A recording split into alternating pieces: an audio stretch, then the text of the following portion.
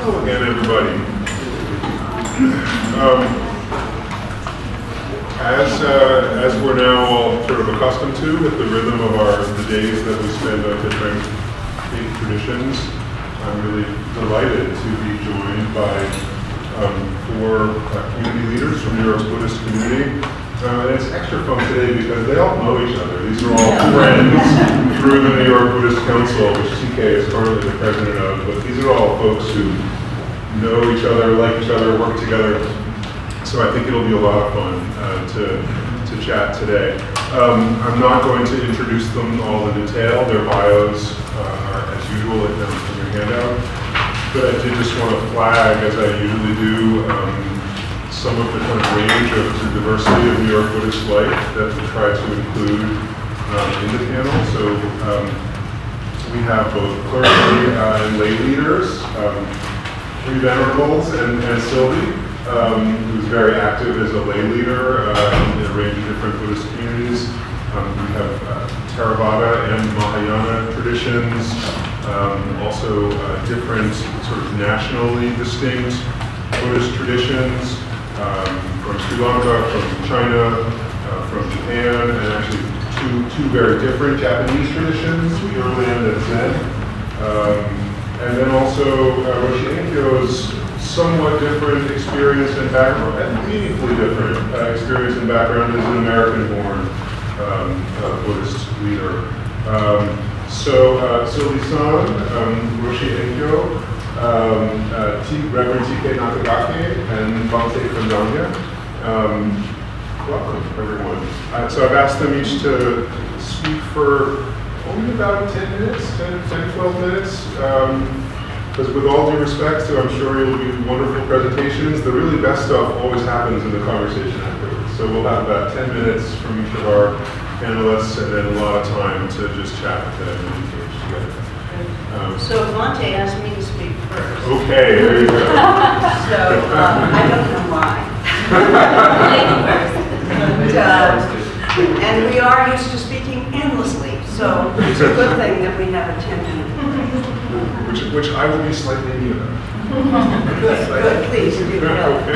I can take a few notes from your email to me what you'd like us to address, kind of like ordinary life these days in Buddhist practice. And I am obviously the only representative here of what we call convert Buddhism.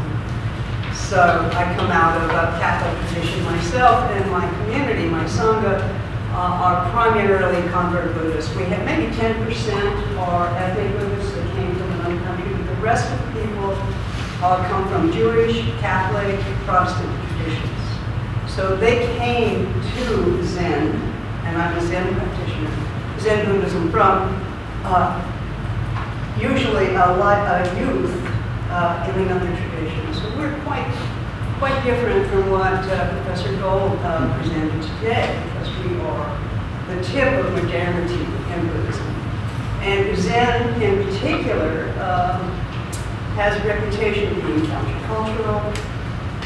It was introduced to this country by D.T. Suzuki, who was very much loved by John Cage, Noguchi, many of the artists and writers in the late 40s and 50s and 60s, which then kind of went into the beatnik period of when I came of age. And so many of us were influenced by Ginsberg, McClure, a variety of poets and so forth, Gary Snyder. The ecology movement kind of went into that too, so a lot of us who were very concerned about issues of ecology in our youth were tempted to go towards them. A lot of us found our birth religions not meeting the needs that we felt the revolution required. And we found ourselves creating Zen in America or in the West. I have a lot of colleagues in Europe also who are convert Buddhists. My community is, we have a loft space in Lower Manhattan, in Soho. 110 members, a lot of teachers, a lot of therapists, a lot of artists, musicians. But that's Manhattan, downtown. I have colleagues in the Midwest, I have colleagues on the West Coast, all over, and their communities, the people are also usually primarily convert and primarily in some kind of teaching or therapeutic kind of world. This is the people that are attracted to convert Zen Buddhism. How has it affected me? You know, I was a very political person and very angry as a young woman. You know, the convention that's going on right now, it's like, oh my God, I'm in Chicago. And what has happened to me is that, you know, I've become much more compassionate through the years. I've come to understand that these people that for whom I have a lot of dispute about their approach to everything, they're also human, and they are also people that I need to continually remind myself to have compassion for and to care about. At the same time, I can hope strategically and compassionately disagree. So it has certainly had a huge effect on me. I've always been very political, so it's not surprising that my community, of which I'm the head, oh, by the way, I'm a woman. Zen in America has more women Zen teachers than men. So the gender wars are there. It's quite interesting. I mean, not wars, because half of my successors are men and half of my successors are women. So who are also starting groups. We still tend to be kind of white, but we're doing our best to make those kinds of changes in my community. We're doing a lot of racial awareness work. My second Dharma successor is a black man in Philadelphia who has a nice big community there in Philadelphia, which is probably half black, half white.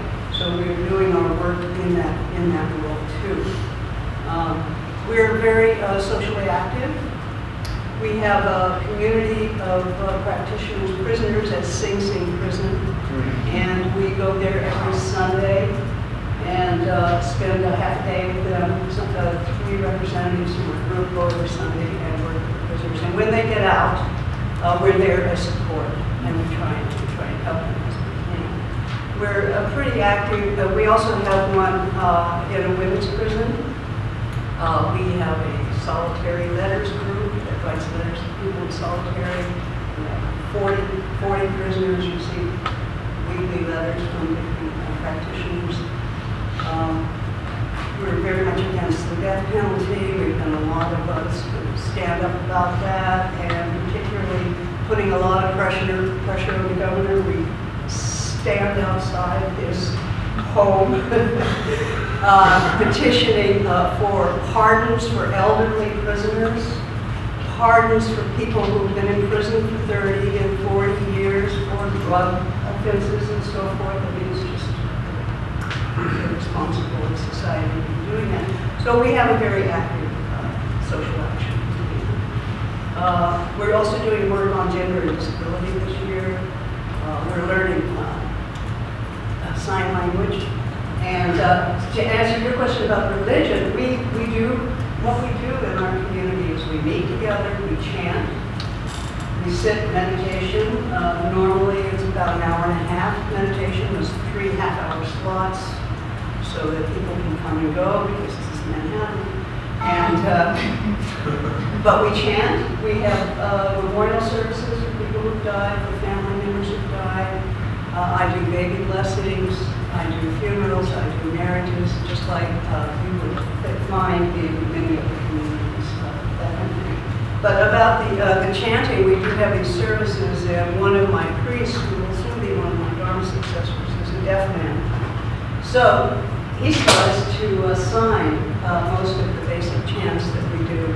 And so if you come to the village Zendo, you'll see people signing various aspects, liberation and so forth. It's quite a wonderful commitment we now have because of Roshi to disability in all its other forms. We also have a priest that's now going blind, and so our consciousness is being raised about what a community's responsibility is in that way.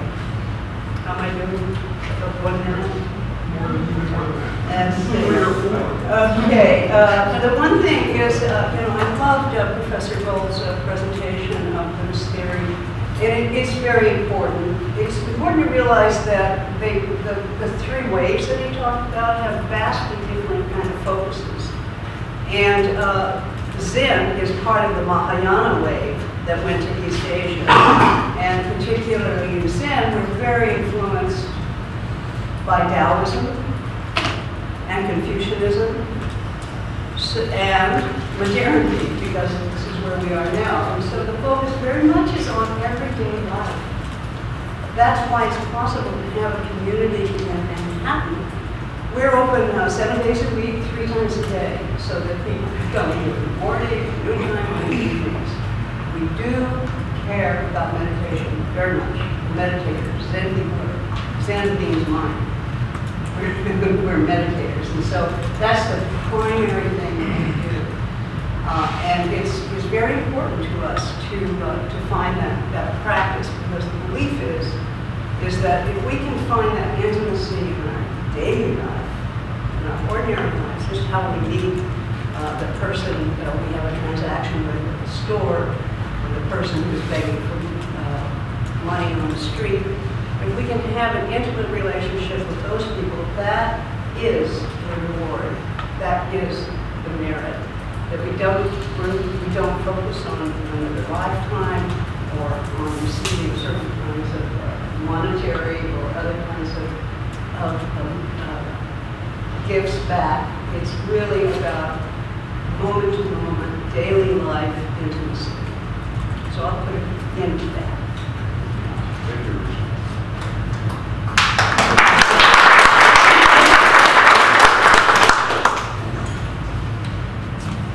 My turn. We're going to go down and then we'll be back to Sylvie. Why not? The best is the I don't want to reinforce hierarchy by putting all the clergy first, but anyway, you go for it. Sorry. Good morning. I missed the lecture, so sorry. So I don't know how much of the things was discussed. My name is PK Nakagaki. I'm originally from Japan, and so I came to the United States about 31 years ago. It's not about 1985. So ever since then I lived. First I was in West Coast. I don't know how many of you are from West Coast or California. Yeah. So we have a lot of Japanese community there. So I'm more. When I was in California or Seattle too. So first couple, maybe 10 years actually was there. So it's more like a Japanese within a Japanese community, Japanese American community. And after I moved to New York in 1994, then the Japanese community is very small. So and then you become like, for me it was kind of challenging to bring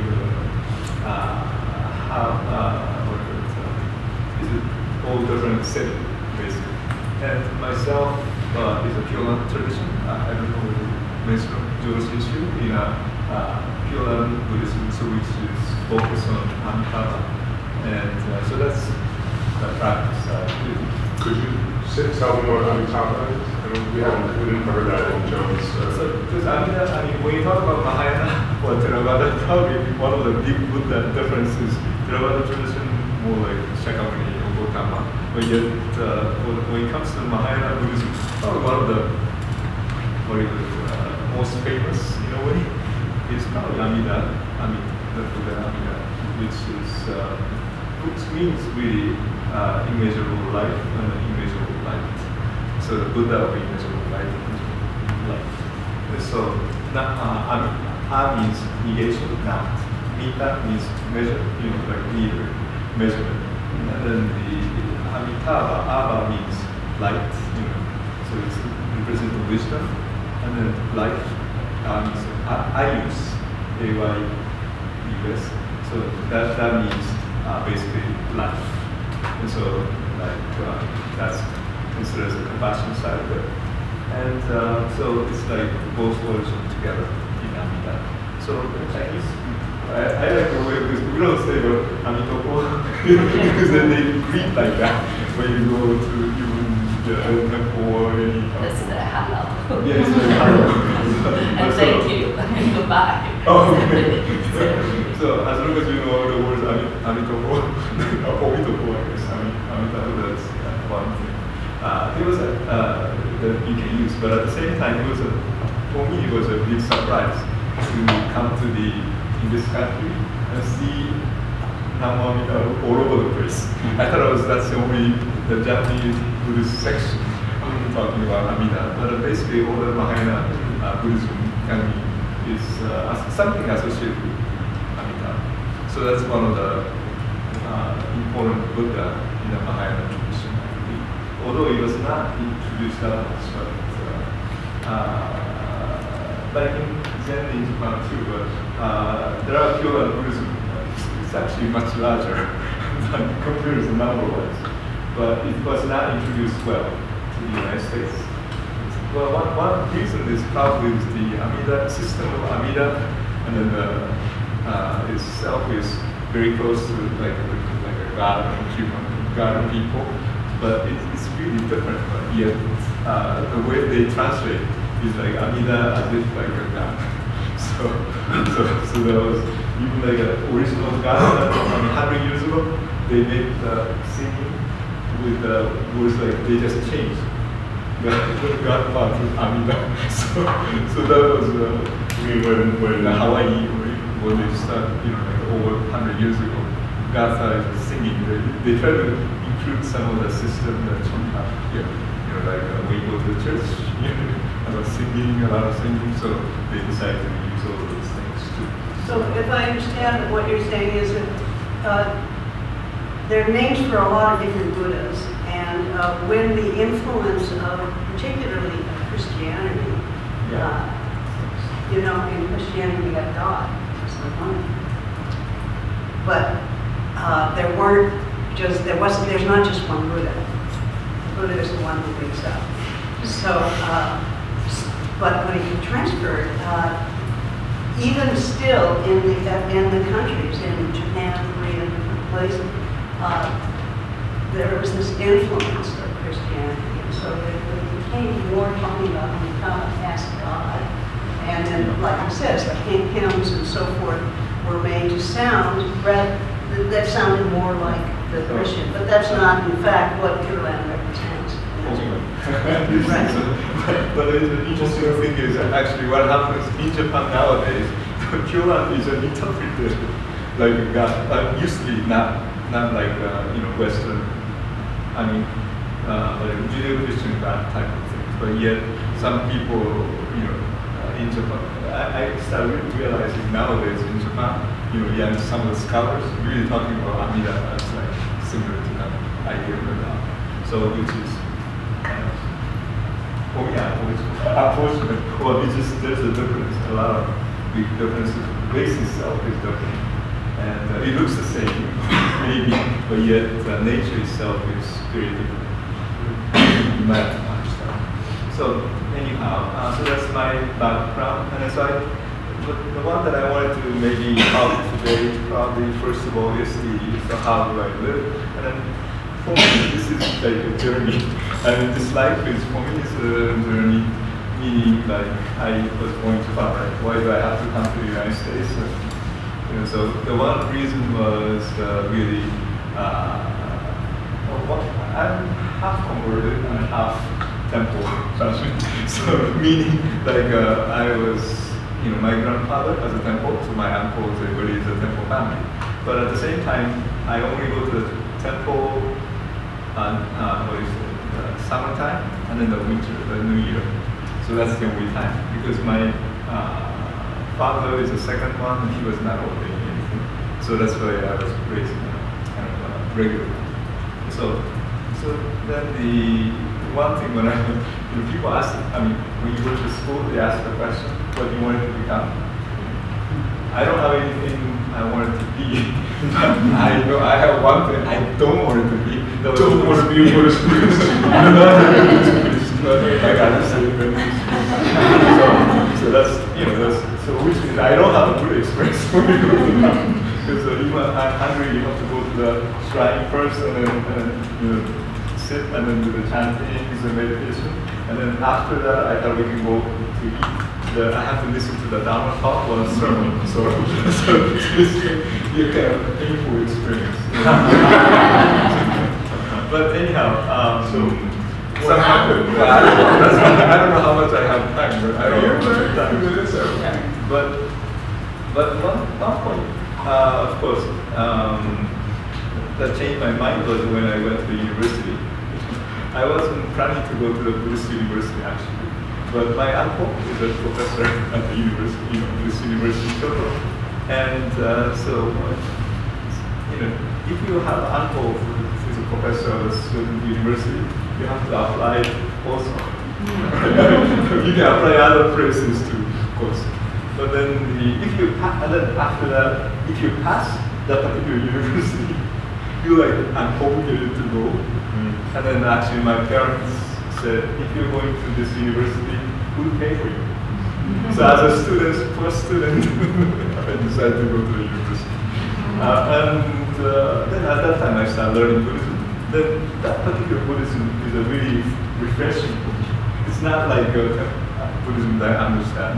Buddhism in Japan, for me at least, was those painful experience, and at the same time very fearful place because they have a graveyard in the back. You feel like a ghost is coming over it.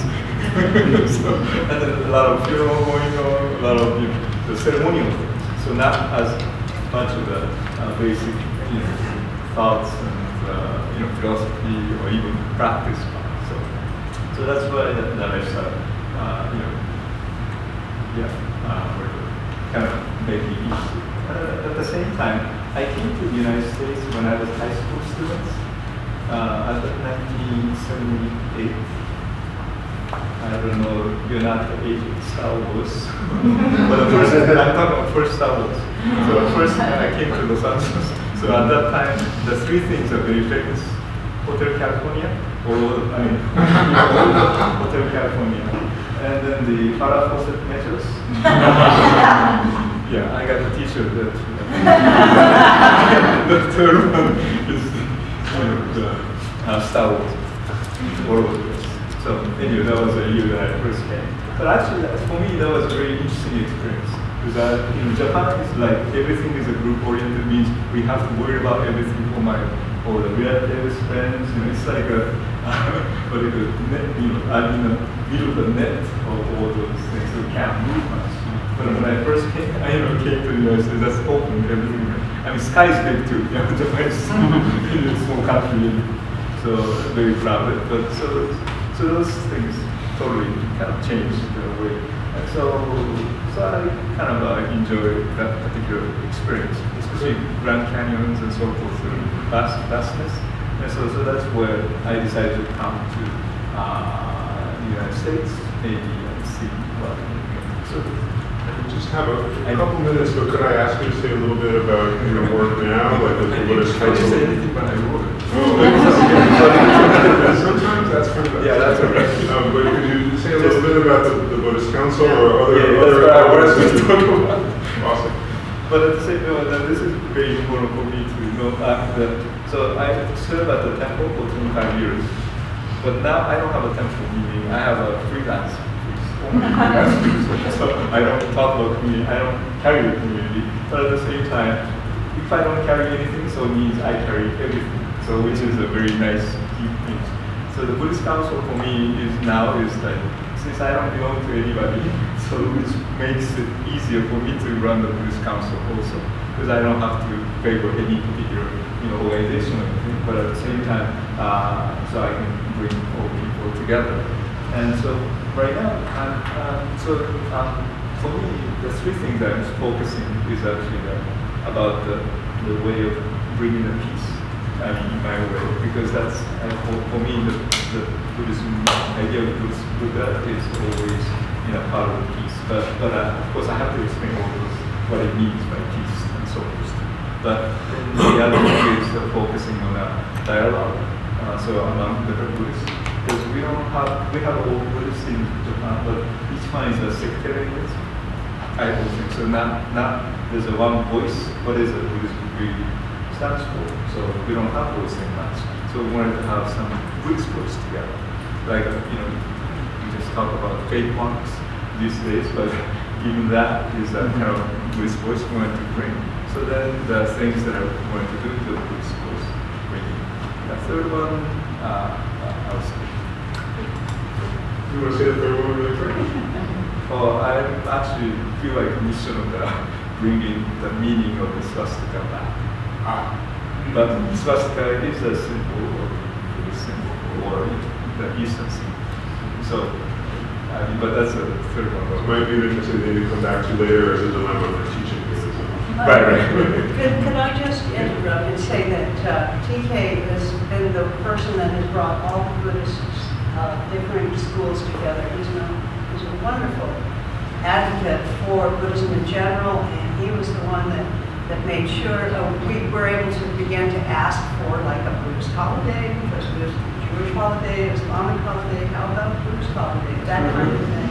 And right now in New York, we're faced with a very difficult situation where there are some people who are dressing up as monks and asking for money, and they're not monks, and they're thugs. And TK has spoken out on this and has brought the attention to the authorities and also on television. So he's just a wonderful advocate for all of us, and it's wonderful for us to see all the different forms of Buddhism being represented.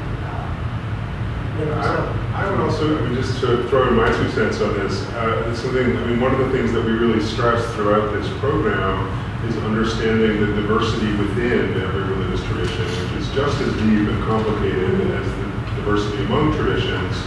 But in a lot of faith communities in New York, there's all this extraordinary diversity, but the different groups are not really in conversation, or sometimes they're very suspicious of each other and even hostile. And then when I go to Buddhist Council of New York events, it's just extraordinary to see practically every Buddhist community coming together for holidays. And I know all 4 of you have been really instrumental in that. And TK is the president at the moment, so I think it's great. Anyway,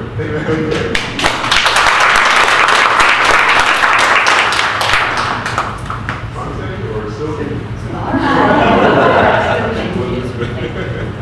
Very honored. Thank you for the privilege. My background is I feel like I'm mixed blood. Originally, back to 1985, when I first came to this country, I was pregnant, of course, I'm an immigrant. My husband had a business here, and we travel back and forth Taiwan and here for our business. Before that, I wasn't officially Buddhist, but because of the business and I was young, ambitious, I encountered lots of suffering, in success, how to make more money, how to achieve a higher goal, and how can I keep my family safe, my little baby, are they going to be fine, my husband going to run away from the other woman. There's lots of issues talking inside my heart, so that made me very, very unhappy. So that's how I started when I read it's like a tradition. If a little successful, you donate extra money, you have to share with your community. I donated to the Sylvie Foundation very early age when the practice started. I donate to a temple, that Tao temple. Whenever I make a profit, I will go there. So one day I just, when they are doing the ceremony, I was standing by there. There's a lot of Buddhist book, free book. Everybody bring free book as a magnet. So I take a look. This makes sense, but I don't know what it means. There's a sentient being to help, but there's no sentient being you are helping. What is that? It's plain word, but I don't get it. That's from Sutra. And then I started to go to bookstore, library, I'm original from Taiwan. When I was in Taiwan, I really, nobody can give me the answer, really. It's not popular, especially Taiwan was a colony of Japanese for many years. So we started to buy the book, to translate Diamond Sutra, and the author, two of the books, authors say that, okay, if you are luckily in New York, I take the retreat. They took the retreat, attending the retreat with this amazing teacher, Master Shen Yan, Zen, we Chinese say Chen Master. So of course, when I come to here, I'll open up the newspaper while I was pregnant, waiting to give birth of my children living in Florida. I still did the ceremonies. Open up the Chinese newspaper. There's a big advertisement, and he's giving the presentation of, I think it's Diamond Sutras in daily life.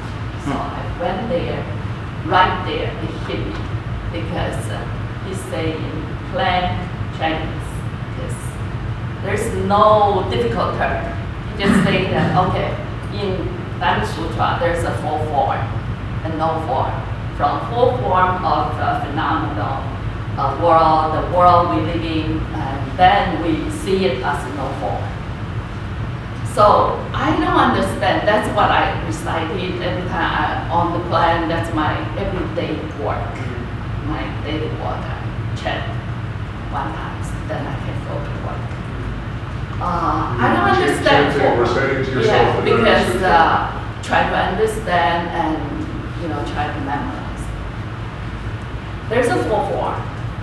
Form of you, form of me, form of sentient being, form of life. And what it means, then there's no form, no full form. So in his presentation, his speech, he goes right into it. He said, there's a no form, we practice the no form, then your mind arises. So that's how you practice. And he explained, the other day, one of my students come to see me. I haven't seen him for a long time. So I asked him, what's up? What's cooking? I don't know. What's up? So my student told me, I'm sorry, Sylvie, I have been very busy with my home, so I cannot come here. My wife is always nagging, complaining. I have to do so many chores, so I can't come. So my master, the teacher, Master Seiya, replied, oh well, you have to practice. Don't I tell you the full forms? When your wife complains to you, there's no you form. And you, when he complains, you don't see the world. You don't put yourself for healing and put it inside of you. There's no me form.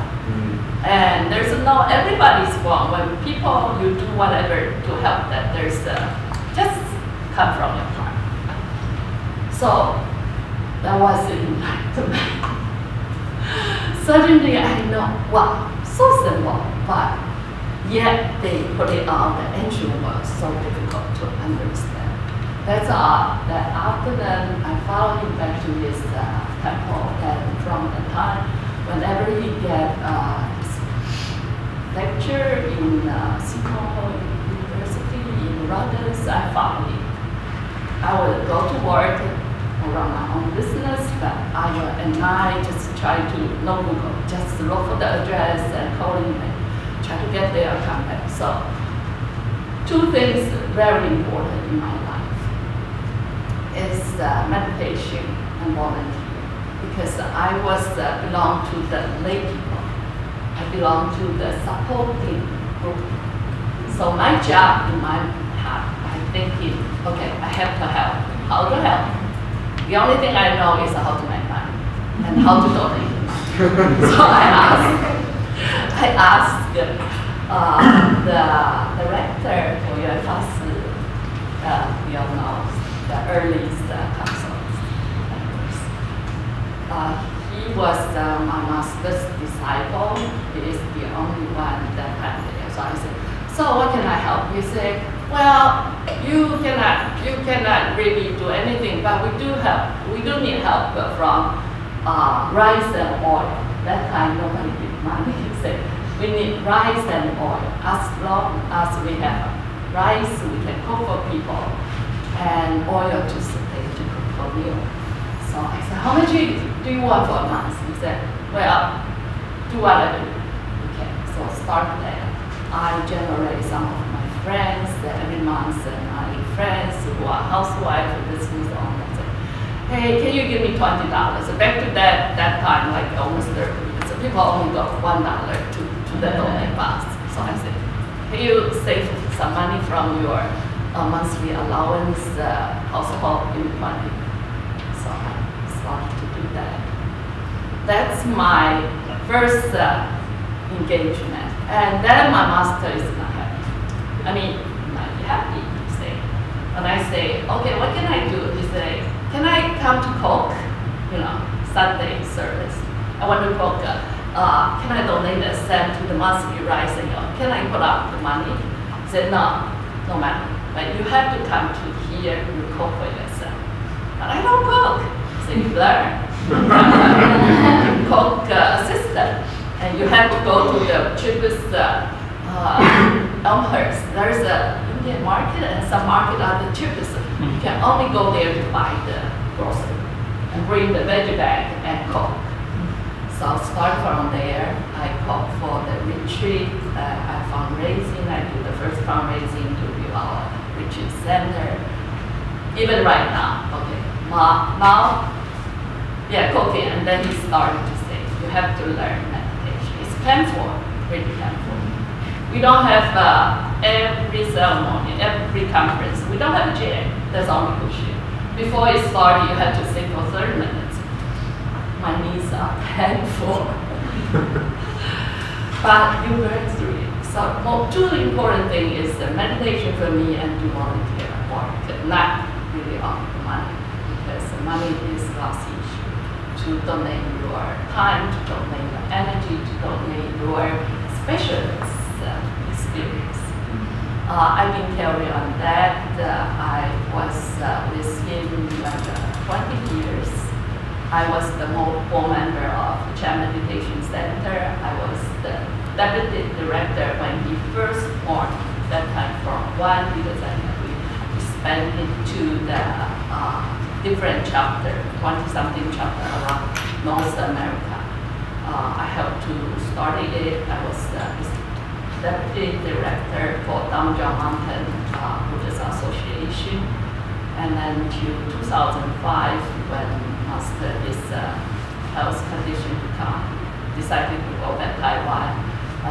Big Kondañña Mountain Education Center, War Education Center was already complete the building for making like almost 10-15 years. So I followed him back to Taiwan. At that time, my son just entered NYC the first year, freshman. My daughter already in college. So I remember vividly September after the holidays, the next day, went to school. I took a plane, flight to Taiwan. I was thinking it's about my time to sharpen my the knowledge, and the sutta started because we have institute, Buddhist institute, institute founded there. I want to go there to start because some of my volunteer friends in Taiwan were joining there, and they did in the mountain. They started to do the volunteer. And one thing in Kondañña Mountain in New York, we don't have none of one paid staff. Everybody volunteer. In my early, when I was 40 years old, I already retired. I was my husband's cancer only, so I've been full-time working in the Kondañña Mountains, Elmhurst from the Chen Center. And like 24/7. We just have a couple of minutes, but I wondered if you could say something also about Buddhist global relief. Because I know that people, or as a question came up after John's presentation about engaged Buddhism and social justice issues in the liberty? Yeah, 2009, my master, he passed away. And when I was in the mountain on 2006, I met Bernard Buddha. We received him as giving lectures in the institute. He's supposed to give 3 days. Eventually, he can only give like a couple hours because his health condition. So from there, I was involved by him. And when my master passed away, 2009, I came back to New York. I went to pay respect to my master's teacher, who who has his own monastery, Bodhi Monastery. Guess who was the father there that time? Was Venerable Bhikkhu Bodhi was the father there. He saw me the first time. He said, "Sylvie, I need your help." I wasn't, it was a little bit resistant. I said, "Finally, I don't need to do the fundraising. I don't want people seeing me always look at me and say, hey, I owe you, how much I owe you this month?"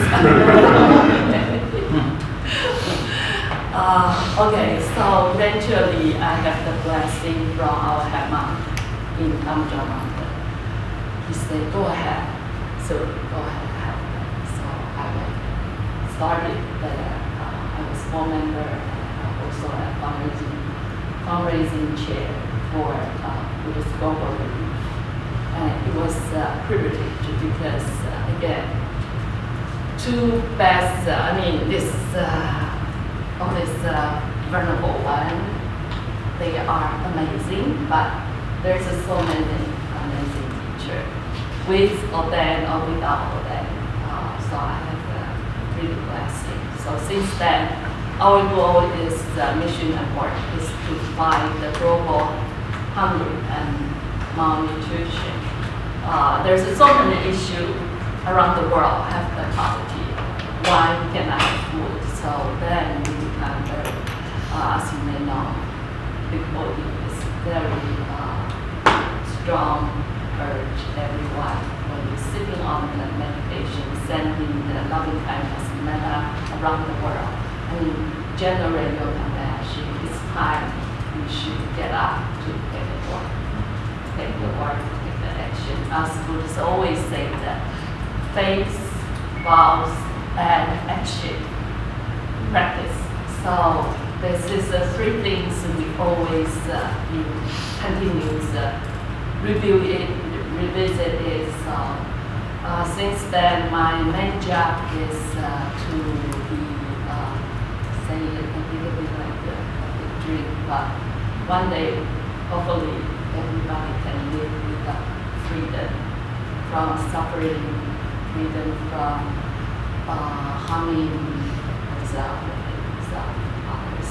And we hope that everybody get the inner peace and live a happy life. Thank you. If you want more question about it, I'm happy to answer that.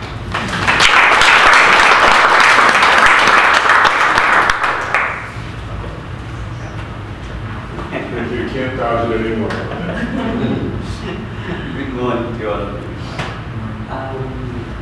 I'm from Theravada Buddhist tradition, which you heard from Professor Gold, Sri Lanka, Thailand, Myanmar, Cambodia, Laos. Those are those Theravada traditions where it exists. And in Theravada tradition, going to the slides that you showed, Vesantara story, that Buddhahood is not just one lifetime story. Millions of lifetime story. He was performing virtues or perfections to be the Buddha. So Vesantara was the last lifetime. That's the time that he fulfilled that word. Dana Parami. Dana means generosity. Parami means, Paramita means perfections. So we all teach those things. And so going with the same tradition, in Buddhist way of life, mostly as Sylvie mentioned just now, there are 3 meritorious deeds, very powerful, 3, 4 main qualities. Dana, generosity. Sila, morality. And bhavana, which is meditation. These are very important practices in those cultures. Generosity, so therefore, mostly, if you notice that, if you see, Buddhist countries, people very much giving, they are always generously, they are supporting. Why? I don't know about Sila. Sila means, let me just introduce a little bit more. Many of the teaching part of the Buddha, he talks about 5 precepts and 4 qualities, 4 sublime state of living. Metta, loving kindness, karuna, compassion, mudita, altruistic joy, and equanimity, which is called upekka. So in many sutras, he emphasized live with these 5 principles and cultivating this noble way of life. That's called 4 sublime way of living. Metta, karuna, mudita, upekka. Those are Pali words. Loving kindness, compassion, altruistic joy, and equanimity. Equanimity is to balance yourself. Ups and downs. Life is with always ups and downs. So these things they remember. So our lives goes shaping these principles. And so from Buddhist countries, I don't know how much virtue sila they can practice. They were always, close hearted. People may fail to cover up. I believe most they like to do this. At least they can do something to this teachings to exist, supporting the practitioners. That's how I think many of them they try to do that. At least I can do this. I'm as a lay follower like Sylvie. Sylvie said as a again the sangha orders there are 4-fold: bhikkhu, bhikkhuni, upasaka, upasika, monks, nuns, upasaka, lay male and lay female. So these are the communities that are connected together, supporting each other. They try to continue this teaching to exist. And so bhavana, meditation, is hard, difficult, but they must do. This is where wisdom arises. Wisdom can gain from this clarity. So that's forcing. You can see that here. Mindfulness, Zen, all these things are same. I know that traditions have changed, they've developed, but originally meditation means, they start from mindfulness meditation, come to jhanic state. The jhana word went to China, chan, it went to Japan, became Zen. This is how it is, but those are traditions there. Beautiful traditions, enriched by those. And also, we have to remember, wherever Buddhism went, it enriched the culture which was existing in the country. So those are the main differences among us. When we go to country, you may see Buddhists, but even sometimes if I am ignorant Buddhist, I may notice they as Buddhists. Why? Culturally different. So dharma is the same. Dharma part is the same, but mostly what we notice is cultural parts. So in my life, so going with, now I just had to talk, looking at the time. How I shaped my life. I'm from traditional Buddhist family.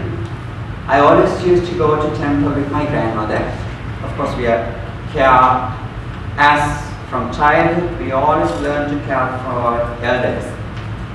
So in my life, I see that mostly so much influence in that because we were so much interested in doing meritorious deeds. So we learned as a child that taking care of, helping, supporting elderly people or anybody is a highly meritorious practice. So I remember every morning, every full moon day mornings.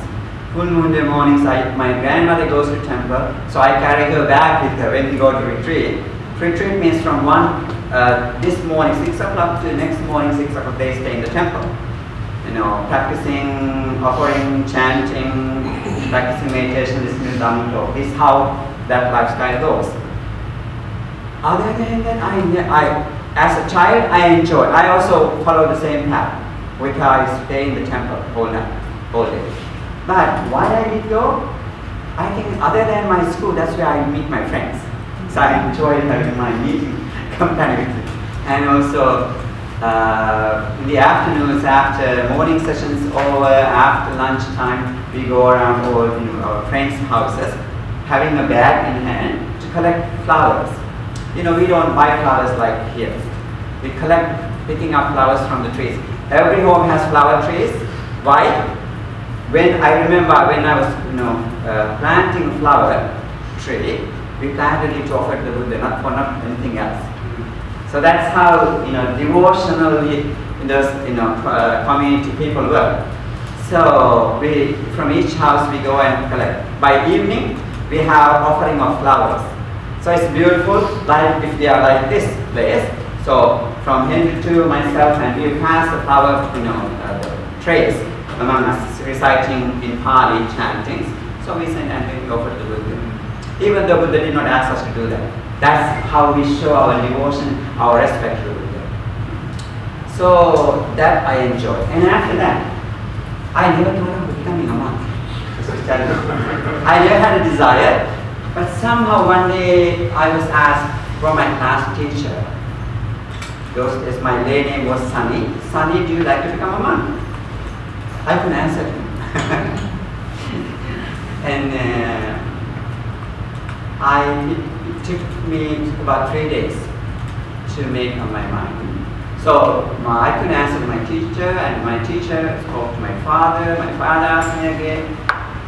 And I said, Then later on I said, okay, if I can go to school, I don't mind going. So that was my answer. So I thought, so after that my father gave me so long discourse of advices. So he discouraged me in a way, but I strengthened it by his advice. So he said, last word he said was, I don't want you to go back and forth. This is not a nice way of living. So if you make it right, you have to make it. It's a hard life. He said, monk's life is hard life. It's difficult. You don't have your father and mother behind you, so you have to rely on yourself. So I said, okay. So that's how I became a monk. With just a couple minutes left, I wonder, could you say a little bit about the Sri Lankan community? Yes, I will. There are more to say about it. There's always more to say. So I came in 1981. I won a scholarship to go to Japan, and from there I came here in 1981, and then first round of that's my tour as like inspection. my teacher asked me to go to New York and go because we had our center there. Then I went back, and again I came back in 1985. I never thought of coming here. I thought because there are plenty of work to do in Sri Lanka, but somehow it happened to be here. Then again I was in New York, Vihar for about 15 years. After that, while I was living there, I saw that many people are not going to temple because of distance, because of their own lifestyles, because they have to struggle with their new immigrants have their life issues. So I felt very bad about this because normally as a child they have, I believe personally, they have to have a spiritual way of living, as I live. So I saw that it's missing in those lives. So then what I did was, being there in New York, I saw many Sri Lankan Buddhists are living on Staten Island. So what I did was, there was a family, one family always go to temple, every month they go to temple. So with that connection I said, let's do something for these children. You people are working, you are ignoring children, they are just babysitters are the TVs and parents are working. This is not very healthy condition. So I said, we want to do something. So what we did was, we had bi-weekly classes I began to new moving class. One day in Henry's house, one day in your house, likewise we move. So gathering place each day. So that way I continued to move around and teaching children.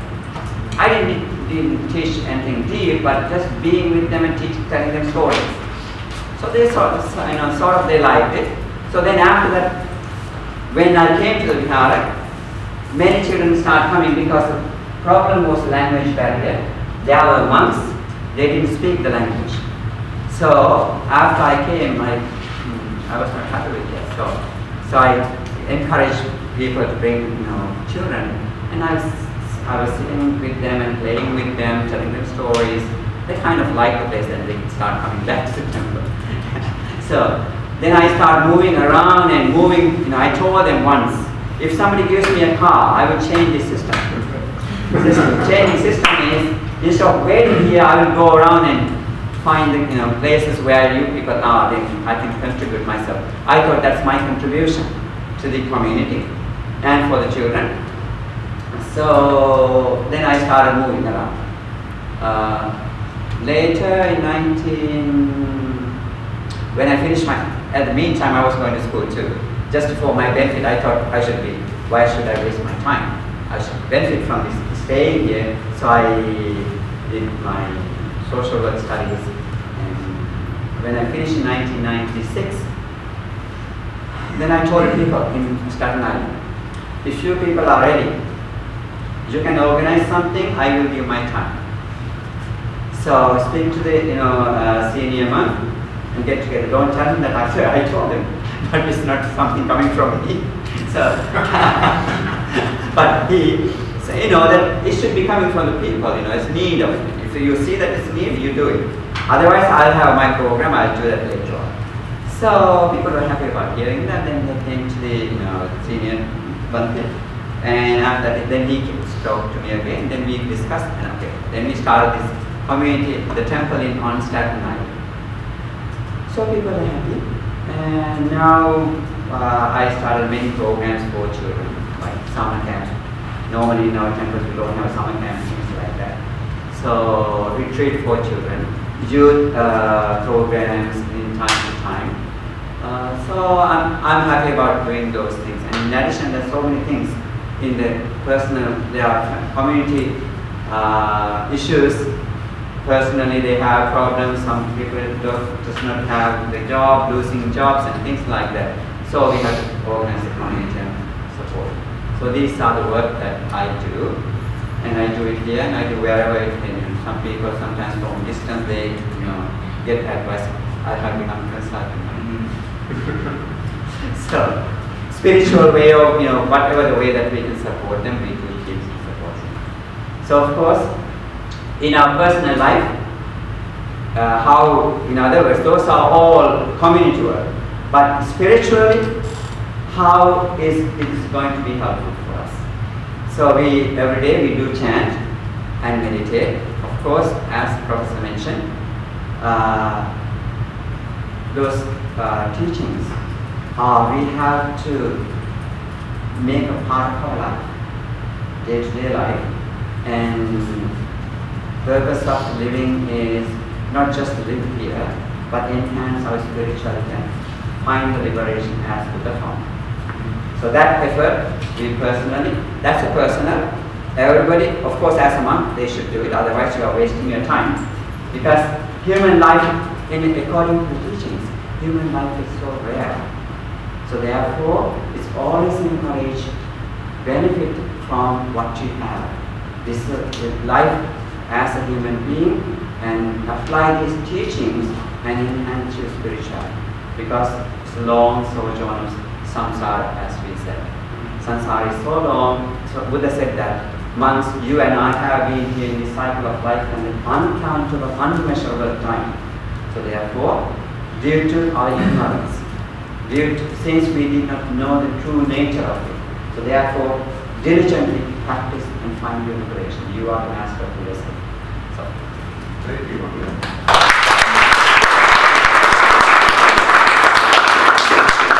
So we have at least half an hour, maybe a few minutes more. Just throw it right open to you guys. Imani. I was thinking, like, for example, when we examine like certain doctors and like Christianity, we saw how it affected like the government or like politics and stuff like that. You started to speak a little bit about the community and how Buddhism was like a vehicle to enhance the community. Could you speak a little bit more how Buddhism and whatever locations, I know it's different locations of support you, how does that probably influence political, maybe economic, and definitely the aspect of culture and your environment? In reality, first I just share a word. In reality, I don't get involved in politics-wise, but in our community, I know that they struggle to survive their lives. So depending on their personal skills, other than that, I don't think that Bhante, I know this is a huge, complicated issue that you're not directly involved in here, but in Sri Lanka, Buddhism is very, I don't know the whole story, but is very closely tied to state government, and there's been some history of conflict between Buddhist and Hindu communities. Is that something that touched you when you were a kid? Or? No. Buddhism, yeah, of course, Buddhism used to be a state religion. From our history, that's a state religion. So, from not current political situations, even the royal system is there, so the kings were taking care of it. Okay, whoever taking care of truth telling or the temple, they are the one who is the power in state power. So, and also monks were the advisors for at the time. They always seek monks because that's monks were the educated people, early part of the time. They were the community center, they were the community leader, they were teaching. And recent years, of course, yes. And monks didn't involve in fighting, but government they did. Of course, pressure comes from when they're doing something, government is not doing right, they pressurizing that into space. If monks are not speaking, so community may ask, why are you keeping quiet? You monks, suppose you are always carrying the torch, so you are not doing it, so always get blamed. Hindu, I think that the politicians made this to gain the votes. What they were selling the false picture to the people, and also language barrier was one of those things too. Otherwise, whatever in our country, we had a problem with north and south. Northern side and southern side, people are suffering same. But none of those people knew each other about that. So in the middle, where administration were, they are in the luxurious lifestyle. They were not doing anything. So in that sense, there was some involvement because they were Buddhist, not because of Buddhist. They were having to fight these wrong image, wrong presentations of politicians. I think corrupted politics, we... But I think it's important for teachers to remember, though, that that kind of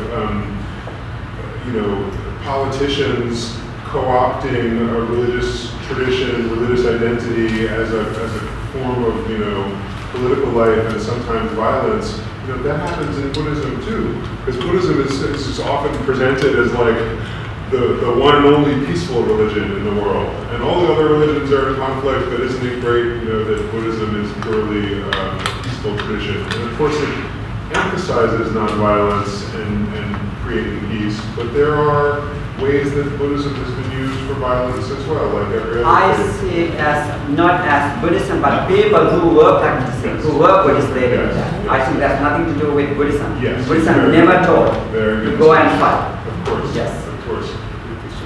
Do you want to say anything about it? Well, I guess for me,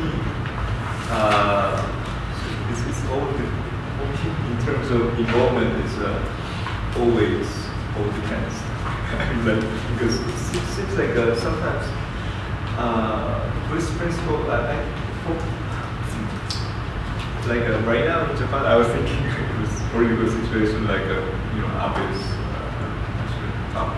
But at the same time, it's the some of the value that Buddhism value before, actually war. Since you're talking about war plots too, there's a Japanese institution do not carry the nuclear weapons and all those things, and also military motivation shouldn't be, but that's really based upon some of the Buddhist principles, and which was like even like the first principle. I mean, the Constitution in Japan was created 604, which is 1600 years ago.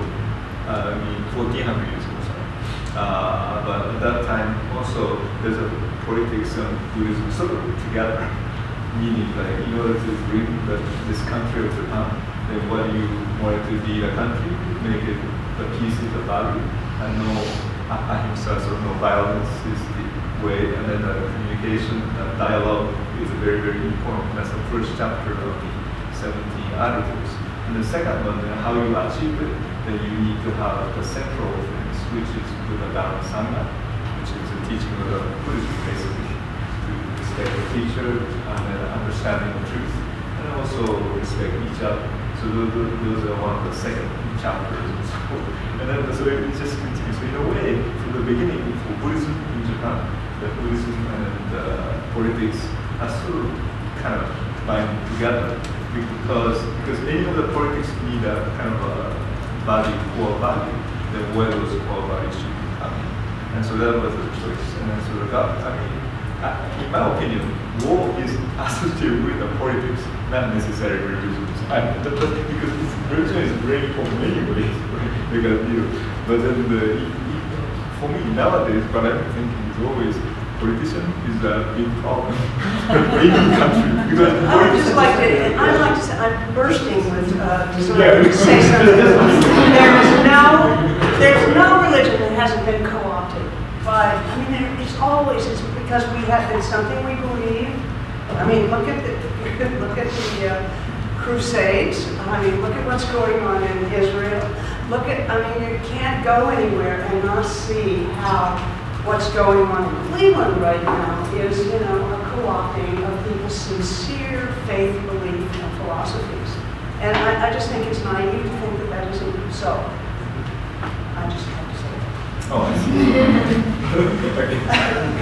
Well, my community, which is an American Soto Zen, we have gone back to the Japanese and said, you have to apologize for what happened in World War II. You have to apologize for these things. And the Soto school is like the Vatican. I mean, it's powerful, with lots of money, and we're like outcasts, Americans, Westerners, but they have apologized as a result of our pressure on them over the last 25 years. Apologized for the things that happened in Nanjing and China and so forth. So it's important for religious clergy to stand up, in my view, in my tradition, which is Mahayana tradition, we're allowed to do that, to stand up and look at the ethical issues involved. Especially this part is very important for me. So that's what I want to talk about a little bit about in terms of peace, where the Buddhism stands. Yes. The value is not who is winning or who is apologize for the lives or all of the lives. Right. It used to be when the people fight, they kill each other, but then normally they respect, at least they know who they are. So But that's you why. could say that every spiritual tradition says non-harming, non-killing. No, but then at the same time, the enemies and then the friends are like. That's actually for me is very important. They're one. They're not two.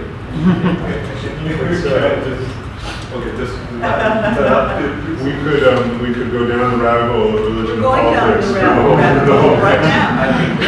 But let's other questions to other aspects of Buddhist life. Good question. Thank you. Thank you, Dad. But actually, I wanted to say because of the Hiroshima things too, because President Obama visited Hiroshima like May 27 this year for the first time. This is, I don't know, for you it's one visit, but then for the Japanese people that was a historical event, especially Hiroshima and so forth.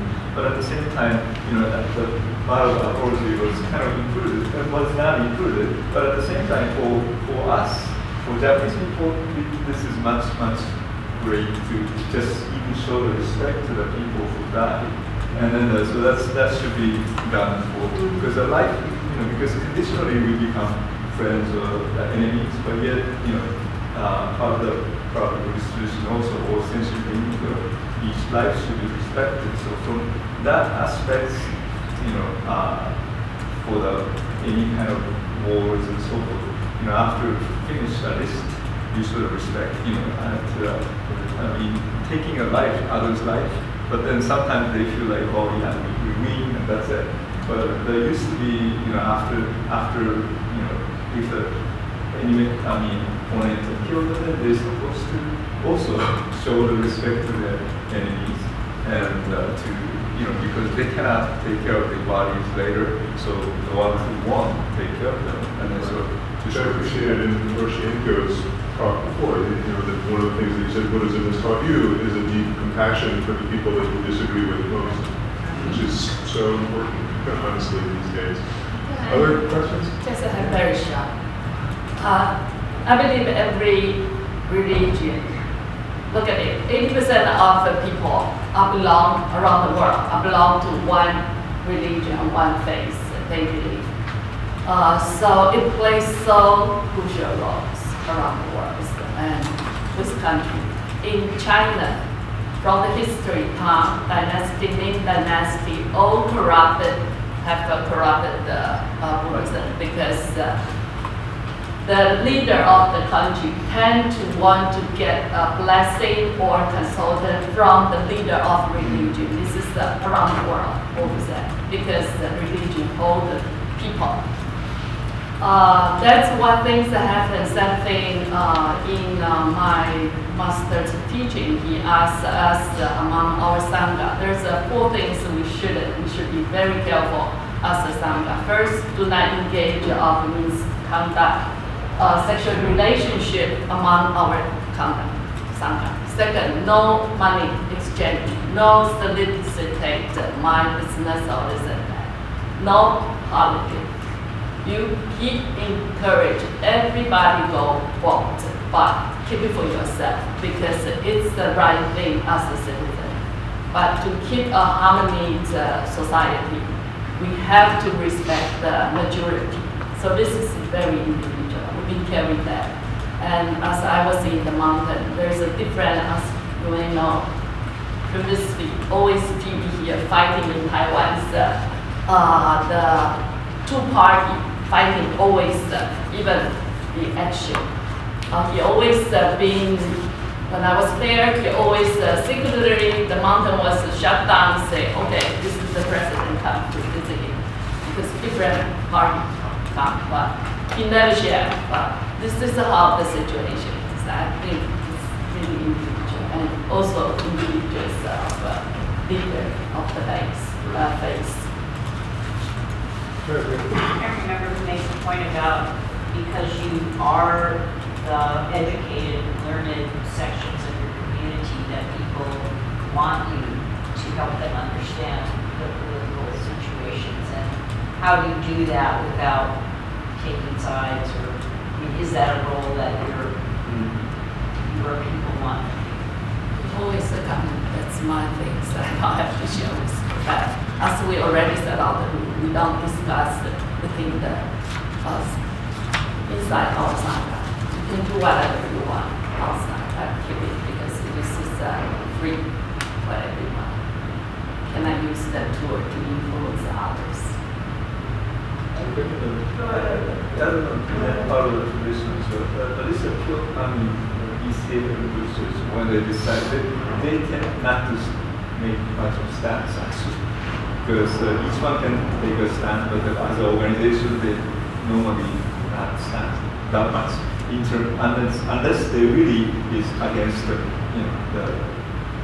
Buddhist view. But so in a way, the people share, and then it's important to understand all the different aspects of it, but not necessarily, sort of attached to it. Probably one. Is understand being others or why they do the way that they do is probably more important than why I'm doing. Because I know probably most of the time, but then the others really sometimes we don't understand. Then how can you solve the problems anyway? So probably if there's an issue, the problem for me is understanding others is probably much more important, and so that you know what to do. organization, there's a different, on an organizational level, you might have a group of clergy that decide to make a statement, and often that takes forever because we have to send it back and forth and how we feel. We made a statement on Black Lives Matter, for example. We made a statement on what happened in Baton Rouge. We do that kind of thing organizationally. I'm talking about in America, all the Zen teachers. When you say we, you mean the village Zen? No, I'm just saying in America, all the Zen teachers. But on a local level, I will explore with people the ramifications of what's happening. But I'm not going to tell people how to vote or to do that kind of thing, but explore from a spiritual point of view, what's the implication here of these decisions about Medicare, these decisions about whatever's going on, police violence and so forth. We'll talk about it from a spiritual point of view, but not so I as a leader in the community, tell somebody what to think. I wouldn't do that, but I would open it up, and just the issues that TK mentioned just now. So I'm sorry, I missed how to refer to you, Roshi? Roshi is an old teacher, and I'm old.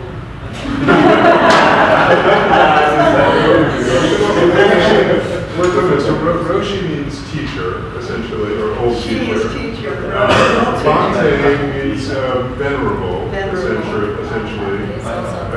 TK, you usually have my reverend. I don't use my title. Reverend. You don't, okay. Well, But if you had a title, it's I don't reverend. like the title. Oh, you don't like the title. But often in speaking with Buddhist clergy, people, not always, but often will just, the same way that you might say to a Christian minister, like, hey Reverend, and Reverend would be it. When I say, hello Bhante, it's like hello Venerable, and in the same, very much the same way that you'd say hello Reverend to a Christian. Anyway. So I was wondering if you could speak a little bit about how other people have received your tradition, whether there have been questions of authenticity, and if so, if you have experienced that, how do you confront that? What kind of conversations happen surrounding that? The Zen line that I belong to is very rigorous. I wouldn't give transmission to anybody who hadn't studied with me for 20 years or more, and wouldn't have passed some 600 koans, which are kind of like the heart of our teaching, where we explore one's understanding of emptiness and so forth. So we are a particularly rigorous branch of Zen, and I have never found people questioning our authenticity. In Japan, I had to study there for 6 months in a monastery in order to complete my practice, and essentially it was all ritual work that we were doing there, so I could learn all the rituals, which we don't actually do here, but it was required from the souls. Pretty authentic. Can I ask, not to try to pick fights around this issue, but for the other, immigrant Buddhist communities, do you ever see skepticism of American convert Buddhists? Are there tensions? I know there are tensions. There was no tensions at this table, but are there other spaces where there are tensions sometimes or conflicts between immigrants and American convert Buddhists? I haven't seen.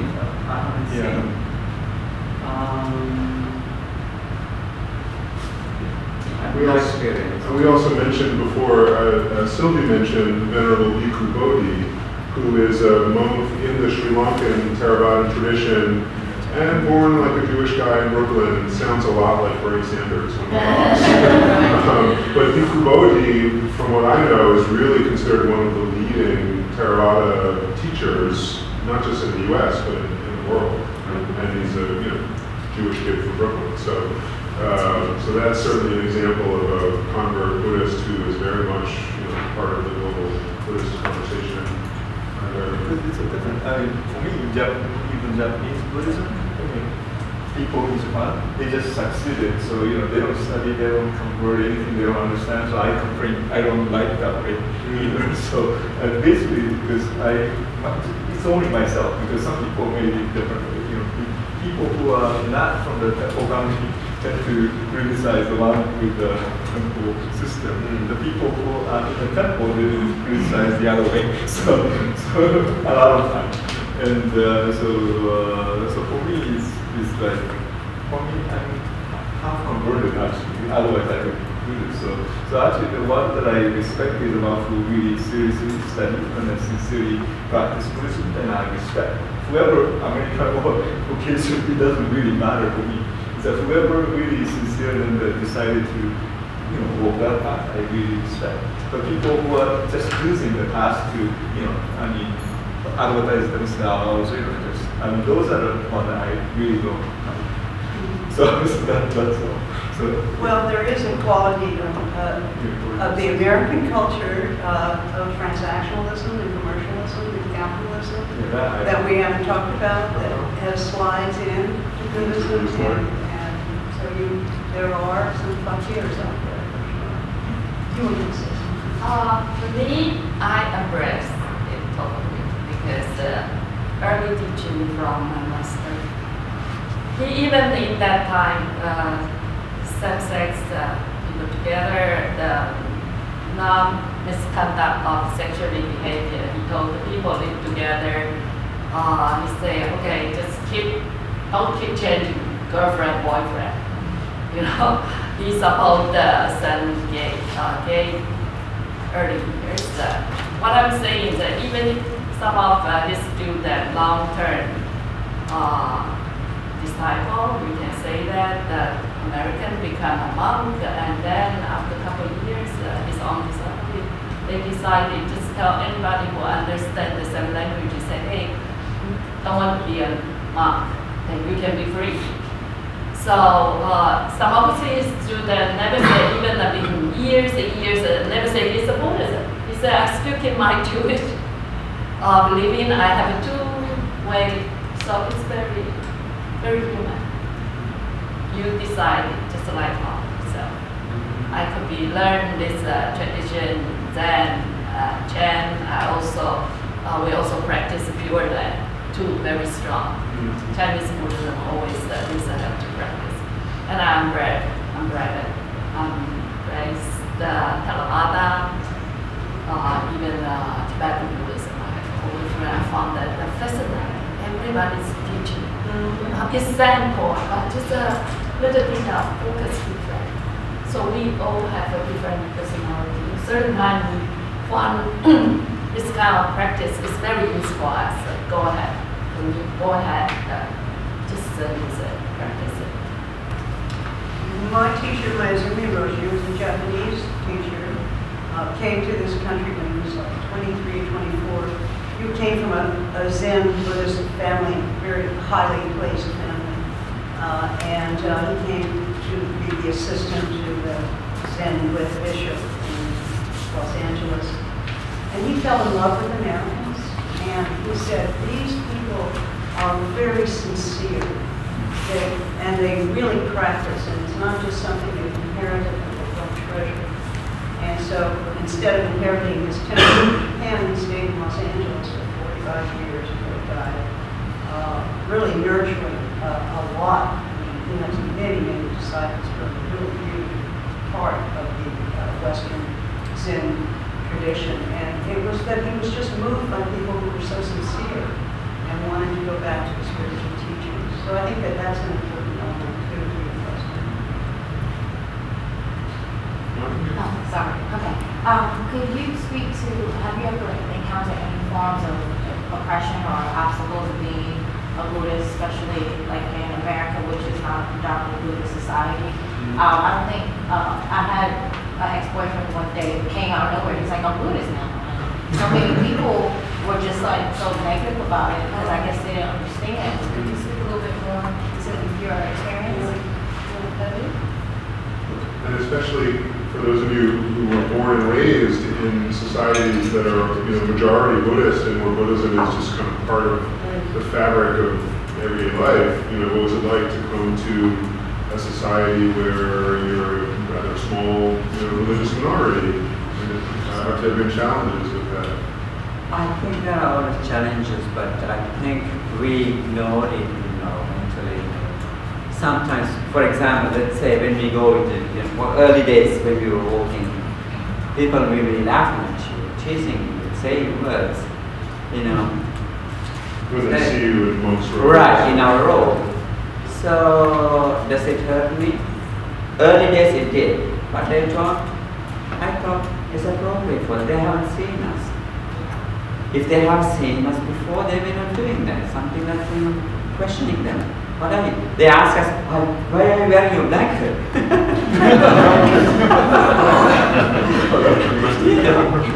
That's due to ignorance. They do ask that. So is that a point for me to get angry? No, I didn't get angry at that. So, and it made sometimes to make connection with the people. So then if I stop and then talk, oh, I'm happy. They were, afterwards, after the conversation, they become very happy. Oh, thank you for sharing with us. So everything has a positive thing. I mean, that may be very early days, but due to my ignorance, perhaps I may be either getting upset about it or be intimidated by this kind of behavior. But later on, it disappeared. People were due to their ignorance, they did that. But definitely, I think it was appropriate for, I didn't go after this, going to follow those people or getting yelled at them, getting into fights. No, you didn't get me. I have experienced it, not myself, but with some of my Zen students, particularly those who come from strong Christian or Jewish backgrounds, where the family has been upset. And two particular instances come to mind, where the family is just, very strong, Orthodox Jewish, and suddenly there's someone who says, I'm going to take the precepts, which is like taking refuge in the Zen tradition, and there was a real problem in the family because they felt that he was abandoned, and also in Christian communities. If they're very strong and it's one of those, only my faith is the only faith, then if someone in the family, usually a young person, decides to experiment with religion, A follow-up question about that. So, if I heard you right, and I might not, do Buddhists welcome a dual tradition? I know that there are plenty of other ones that don't, but I've heard of Buddhist Christians. Yes. So My own family has quite a few priests and nuns in our family, Catholic priests and nuns, and one rabbi. It comes out of my Jewish tradition, and the only difference is that those priests and nuns are not allowed by the Catholic Church to ordain, but they have Zen. There's a big Zen family, and I have even participated in a transmission ceremony in a private monk's cloister. So. Catholic monks cloister. Yes, Catholic monks. But so the Buddhists are open to that. Other traditions are not so much. One thing I wanted to add to the Japanese community, since after I came to here, is I see a lot of changes among the Japanese community. Before, especially like World War II time, of course, they're considered the alien, enemy, the person of Japan. So that's why the Japanese American community is very complicated. I have to say this probably just because the political situation really affected to that community too. Because it's just a regular Buddhist, and then the Japanese Buddhist is especially different, and especially the experience of the concentration camp or so forth is a very big difference. And then even because of that, among those Japanese Americans, there's a difference. Some people who are for Japan, some people who are for US, it just makes a big difference. So that's why there are some conflicts it doesn't show up. But it is a conflict. There's still some of the insane, especially, but then they're dying out too. There are many parts of the experience. So even like with the young people too, some people, when I was first in 1985, because we don't find any Buddhist book either in the library. We're difficult to find a Buddhist book, so you have to look for specialized bookstore. So then you can find it, so which means nobody knows what the Buddhism is about. Even like when they say Buddhism, they can say, what do you say? Buddhist or Baptist or something? so that's always the confusion. So which means that like children, they go to the school, they don't have, Buddhist doesn't have citizenship in the school, right? That's why holiday is very important for me in a way, because all the Asian, because we have so many holiday Jewish. How many Jewish holidays do we have? How many Christian holidays? By way of context, to say the Buddhist Council of New York has been working to try to get the Department of Education to recognize the Buddha's birthday, right? That's as a day off. And the larger kind of political context for this is that the DOE, just for the first time this year, recognized Eid al-Adha and Eid al-Fitr, the two of the major Muslim holidays, were just recently added to the school closing calendar. And then since then, Hindu New Yorkers have started working to have Diwali added, Buddhist New Yorkers have started working. But at the same time, parents of school-aged children are wondering when this will ever stop. Well, hopefully, maybe other revision can be kind enough to give up their religious holidays and give it to the police. What we can't do that. That was my question too, but anyway. but then at the same time, that you can recognize, your religion or your culture is never recognized in the school, even then that itself is a kind of creative. It's a statement. Yeah. Absolutely. Right. So that's why it's very important to be sort of bringing into the holiday, but yet that makes a big difference for the students who are in Nepal. So then once we recognize that, then the Buddhist will be the citizenship of the United States. But so far for me, it's not. One more question, and I think unfortunately we need to stop. So I have a question about your mode of dress and your shaved heads. So the shaved head seems universal. Can you speak to that tradition? But for the monks. But the clothing differs, obviously. You all have a style of dress, and I would assume some of that's dictated by the country and the cultural traditions that you come from. But can you, if Buddhism is an interior practice, then why the physical manifestation of a certain way of dressing? I can speak to that because I'm not required to shave my head anymore. Women, Zen teachers, no longer required to shave their head.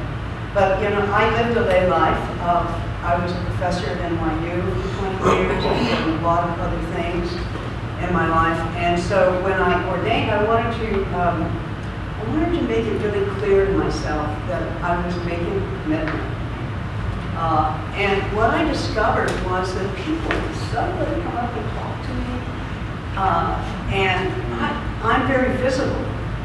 And that seemed to be a really nice thing to do with this part of my life, is to be visible, to be of service, just by virtue of the way I look.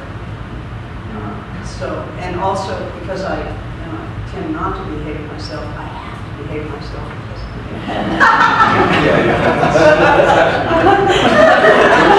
That's so striking because that sounds just like we had a fascinating conversation last Friday about with our Muslim speakers about veiling or not veiling. And that's a large part of what one panelist who is hijabi, who wears a veil all the time, said, that for me is important to have the visible presence of my faith, in the sort of larger social world around me. Yes. So you could put on something or remove something. I have been fighting that for long enough. I'm the big advocate of gender equality. That's why I was invited to UN's also some of the meetings specialized because this world have lots of problems because equality, race, gender, special women and girls, education and poverty and trafficking, so many things that especially in certain religion, the children, girl, they call it girl child, was being forced to do the unspeakable things, and that's one of our work to help them out. So myself, when I speak it, is Buddhism are very, very orthodox. There's Buddhism, you have to have a certain image. But as Bhante said before, 4 characters, lay people are also equally important than 2. So when I speak, of course, a lot of time I have to behave sitting behind and, not only behind monastic, I have to behind the man. I've been fighting in my temple from the beginning. Our Chan meditation center, always everybody meets sitting together. But unfortunately, when my master passed away, the new generation come in, training in Taiwan. They come here, separate everybody. You have to sit here, you have the certain seats reserved for, monastic. That pisses me off. Really pisses me off. Me, sitting than anyone, and working hard than anyone. I refuse myself to look like a very sincere Buddhism. I refuse it. I'm crazy, I'm fun, I do whatever I want. But I practice a really badass meditation.